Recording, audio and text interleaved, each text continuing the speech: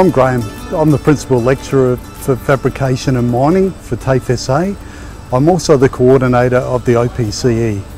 The OPCE, or the Onshore Petroleum Centre of Excellence, was established because the oil and gas industry identified the need for a very specific training facility for their people. They wanted a facility that would cover the skills that were required in the field, but have it in a central location that was easy to access for everybody. What it enables us to do is, in a safe environment, it allows us to simulate the sort of conditions that operators and operator maintainers will be exposed to in the industry, in the field, but it allows us to control it very effectively, and allows us to introduce students and not only students but people with some industry background to equipment in an environment where we can control it very tightly, and that we can introduce them to concepts that they may not have been introduced to in the field.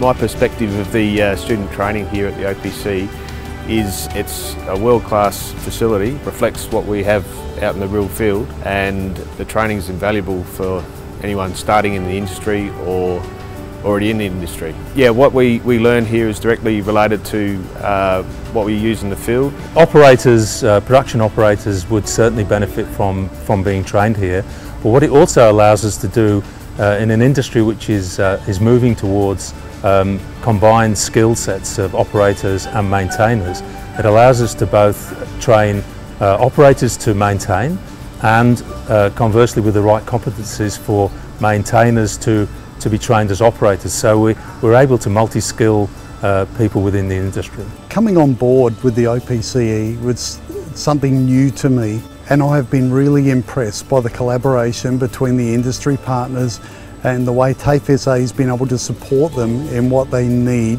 out of this training facility. It's a fantastic facility. Everybody that sees it is blown away with what's been established here, and all the people that have been involved should be extremely proud of what is here and what it's going to be able to do for the industry in the future.